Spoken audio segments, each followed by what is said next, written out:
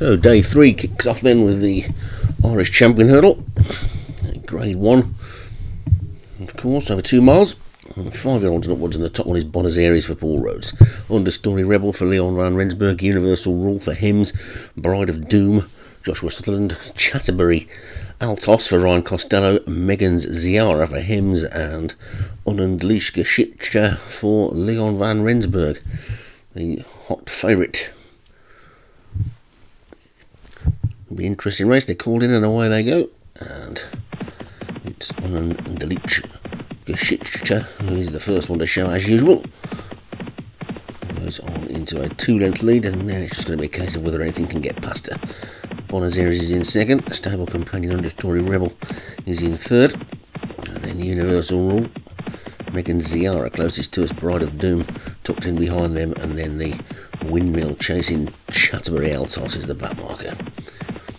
The first of the 8 then, and the favourite is well clear already, 5 lengths. Is this one going to turn the Champion Hurdle at Cheltenham into a procession in a couple of weeks? Will we see a really small field with everybody else going for the other prizes instead? But you never know what might happen, especially at Cheltenham. Unendliche Geschichte is the leader at the moment by about 5 lengths. Understory Rebel second, Bride of Doom third, and the grey Universal Rule is after that one. Buenos Aires is tucked on the inside as they take the second, and then Megan's Ziara in the middle of that pack with already Chatterbury Altos well out of touch, and they take the third. Unendliche Geschichte. I seem to be getting worse at saying that as the weeks go on. I don't know why, but it's 4 lengths clear anyway. Bride of Doom in second, Understory Rebel is third, and Megan's Ziara is fourth, Buenos Aires is fifth, Universal Rule is sixth, and Chatterbury Altos is somewhere adrift.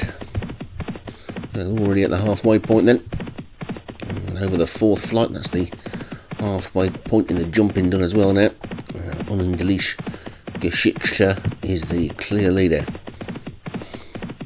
by about 4 lengths. Bride of Doom second,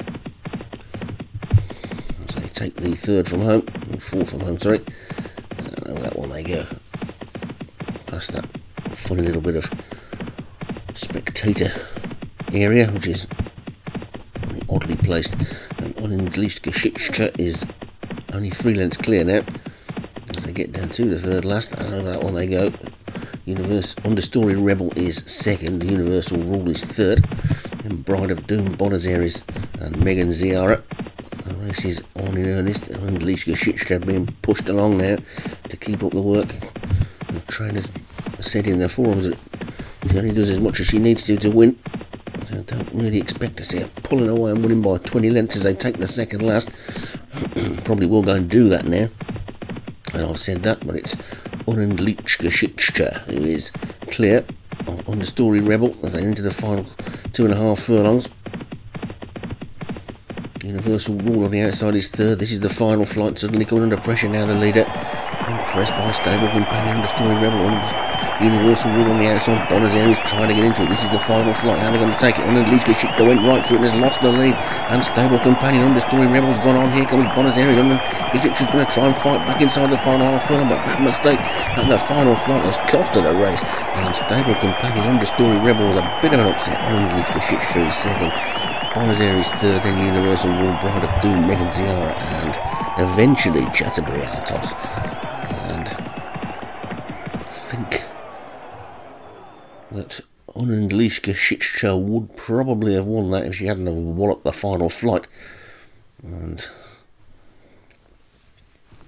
at least Leon van Rensburg can be happy with the fact that he's one of his own that's beaten him. So there it is then, Understory Rebel for Leon van Rensburg, the winner. Unendliche Geschichte for Leon van Rensburg was second, Buenos Aires Paul Rhodes third, Universal Rule Hems fourth, and Bride of Doom for Joshua Sutherland was fifth.